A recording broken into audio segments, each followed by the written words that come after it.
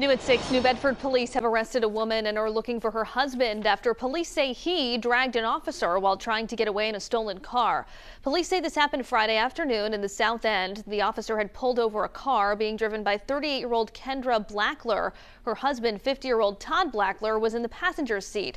When Kendra got out to talk to the officer, police say Todd jumped into the driver's seat. The officer tried to stop him, but he sped off, dragging the officer about 90 feet. The officer was not seriously hurt. Police say Kendra tried to run but was caught.